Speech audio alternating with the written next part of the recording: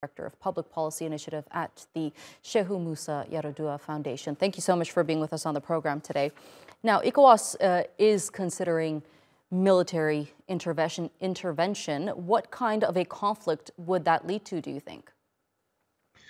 Well, we don't know for sure what kind of conflict it is. We know that, for instance, Niger has said they will fight back, and I think Burkina Faso and Mali have also spoken up that they will support help protect the junta in Niger.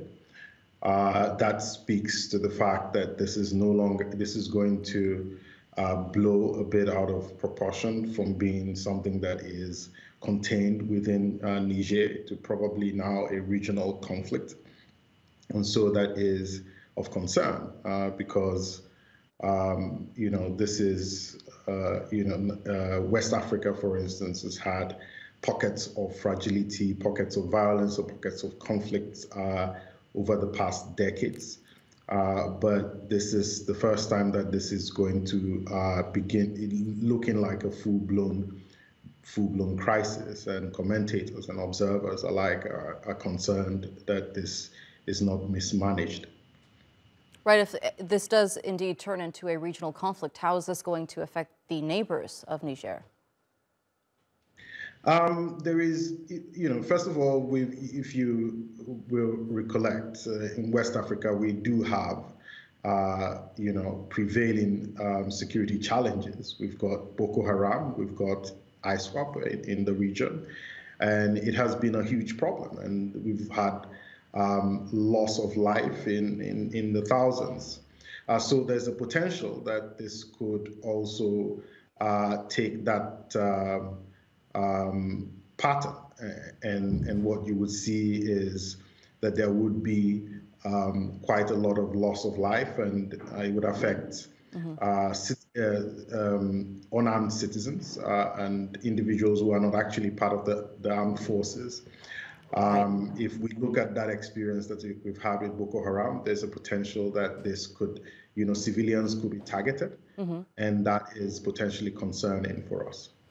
Right, and there is the France factor in all of this. Not only the junta want to limit the influence that France has over the country, but the people of Niger also want to see French military personnel leave.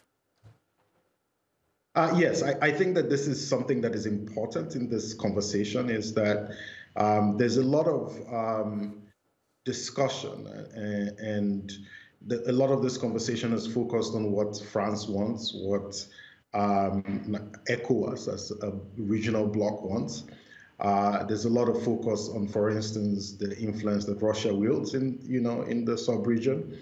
But I think there should be more focus on what exactly Nigerians want and how they would like to see the situation resolved, because at the end of the day, it is still their country. They are the ones that would bear the biggest costs when it comes to whatever happens with this situation. And I think that it's important and very humane that Nigerians be the key stakeholders that influence the strategy that this sub-region undertakes to, as it were, restore constitutional rule in their country. All right, Amara Nwankpa, thank you so much for being with us here on the NewsHour. It was a pleasure speaking to you. It's a pleasure speaking to you too. Thank you.